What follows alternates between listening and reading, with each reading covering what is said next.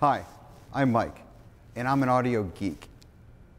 I spend about as much time thinking about sounds as most parents do thinking about their kids, because sounds are beautiful, sounds are fascinating.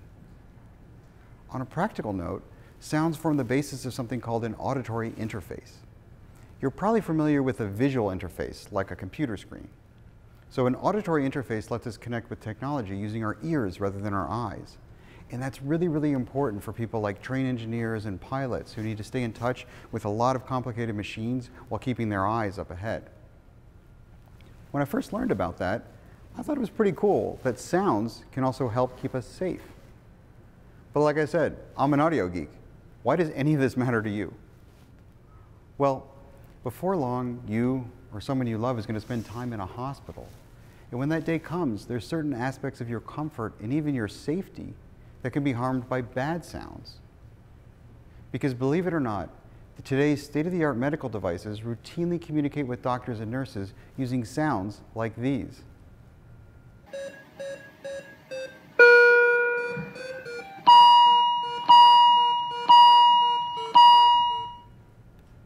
Now that's one beeping mess. If you haven't thought much about the problems with sound designs in medical devices before today, that's probably pretty common.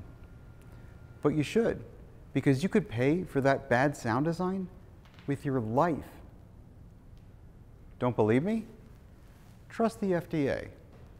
They did a survey which showed that over a 4-year window, bad sounds led to the deaths of 566 patients. Death by beep? Let me try and explain. The current alarms, for some reason, use sounds that are really annoying. And this leads doctors to turn down the volume or sometimes even turn off the sound so they can concentrate on important issues of patient care. Most of the time, that's not critical, but on some occasions, it leads to deadly consequences. Take this example.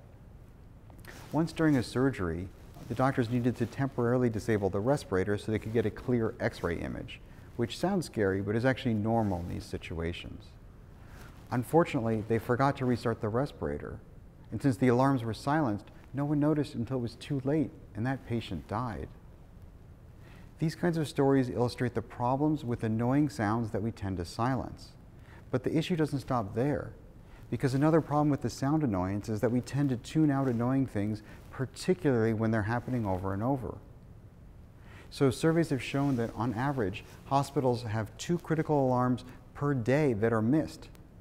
Just to put that in context, when you unpack that, across North America alone, we're going to have 5 million critical misses just this year. The sounds are annoying enough for doctors, but the annoyance issues don't stop there, because when they bother patients, they prevent them from sleeping, and that extends the time we have to stay in hospitals. That increases the risk of complications and also adds burdens to an already overstretched medical system. So you're probably wondering, if the sounds are really this bad, why do we even use these tones? Why not use speech sounds or like a visual display, like a phone? Well, the thing is, these tone sequences are actually ideally suited for the kinds of complex, real-time information that doctors and nurses need to keep us safe.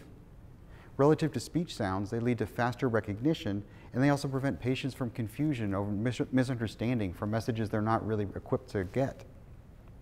Now, because they're based on sounds, doctors can keep their eyes where they need to be. For example, on that breathing tube that they're carefully placing down a patient's throat. So rather than why do we use these alarms, the question that keeps me up at night is this. Why does a multi-billion-dollar industry, vital to our health and well-being, use sounds no more sophisticated than that dump truck that backs up outside my house every Monday? Part of the problem is really just the name, because when we call them medical alarms, they sound like they should be annoying and urgent. Things like a fire alarm should be annoying, but a fire alarm goes off rarely, and when it does, you have to act immediately. And that's really the opposite of the situation with these medical alarms, because we know patients generate hundreds of medical alarms per day, and rarely do they require immediate attention. So rather than compelling urgent action like a fire alarm, they're conveying useful information. They are a quintessential auditory interface. And when we think about it that way, making them annoying just doesn't help anyone. Now that we've gone over some of the problems with the current device alarms, I want to talk about the solutions. But before we do that, I feel like I should let you know something. You see, I'm giving you a lot of medical information here, but I never went to med school. And to be honest, sometimes I pass out when they have to draw blood.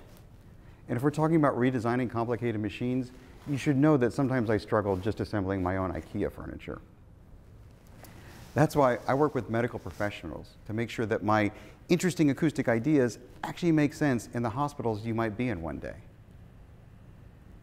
I'm going to give you another scary stat. The Emergency Care Research Institute puts out a list each year of what they see as the top 10 health technology hazards. They've named alarms on this list every year for the past decade, 4 times in the #1 spot. So this is a massive issue, which is why I have amazing colleagues all over the world who are looking at how we can do better. My team focuses on one specific problem here, and you probably guessed based on what I've said up till now, that's the sound annoyance. It's a challenging issue because there's a lot of different factors to consider, but fortunately, we have a secret weapon, and that secret weapon is music. You see, I'm not just an audio geek, I'm a professional musician. And that means I have spent thousands of hours practicing, performing, and even conducting music. I've been privileged to study with some amazing teachers and play alongside incredible musical colleagues who are equally obsessed with good sound. So whether I'm playing a recital or conducting our percussion ensemble, it's my job to recognize good sound when I hear it. And trust me when I tell you, those alarms I played are not good sounds. They make my skin crawl just listening to them for 10 seconds. I can't even imagine how doctors and nurses do that for hours and hours a day when they're making critical life and death decisions about patient care. When I first heard about this problem, I was horrified. And then when I thought about it, I got sort of excited. Because what could be more interesting for a lifelong audio geek than using my musical knowledge to actually save lives? I mean, finally, I can be that acoustic superhero I always dreamed about as a kid. The challenge here, partly, is just that the sounds are annoying. And when you think about it, music is the opposite of annoying. I mean, how many hours a day do you spend listening to music? Music proves that it's at least possible to design complex streams of sound in a way that isn't so aversive. And when you think about it, as a musician, trying to design sound in a way that's not annoying is a pretty low bar. But it's not a bad place to start, and that's how I got involved. So now I want to show you what we're doing to try and help with this problem. Biologists will use a microscope to show the complexity in things that might seem simple on the surface. So we're going to do that now with a simple sound. And when we deconstruct this simple individual note from a violin, you can actually see there's a world of complexity. All the components are moving, sort of doing their own thing, but also somewhat in synchrony. It's like they're part of a team. It's beautiful. Sorry, I warned you I'm an audio geek. I've analyzed a lot of sounds like this. And I can tell you, it's not just the violin. All musical sounds are complex. So, in contrast to this, let's see what those medical device sounds look like. As you can see, here they're sort of taking a very different approach. All the components start and end at the same time. There's very little temporal variation. It looks nice in that figure, but it sounds awful. So what I can't help but wonder about is this. If we know the beeps sound bad, and we know music sounds good, and musicians like complex sounds, why is it that medical device manufacturers consistently go in the exact opposite direction? The more that I thought about it, I realized there's 2 parts here. The first issue is just historical. In the early days of these machines, beeps were all we had. So they became what we expected the machines to sound like, and no one ever really expected them to sound any different. Now, a lot of medical technology has advanced incredibly over the past several decades. So why is it that the sounds are stuck in the past? This, I think, reflects in part a terrible misunderstanding of what's important in an auditory experiment and an auditory interface. Sort of a mouthful, so let me unpack that. My team has surveyed over 1,000 auditory experiments in top journals, and we found that most use simple sounds, similar to those ones I just showed you.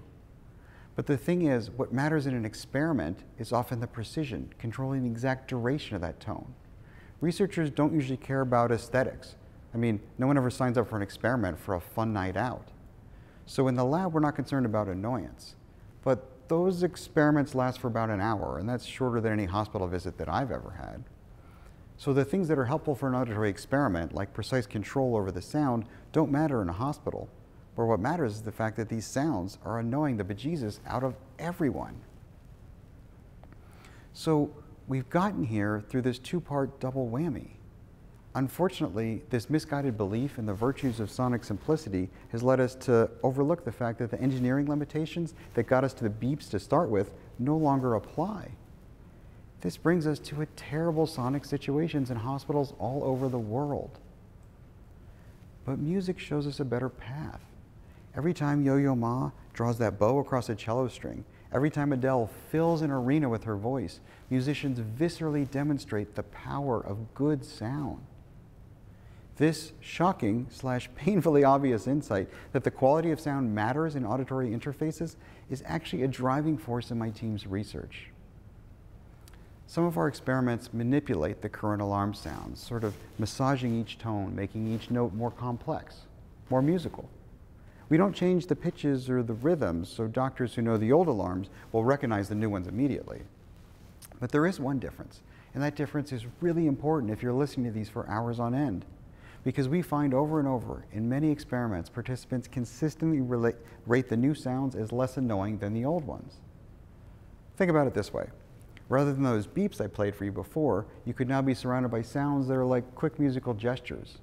And which would you prefer if you're in the hospital for a week trying to recover, or if your elderly parent needed to rest after surgery, or your newborn desperately needed sleep?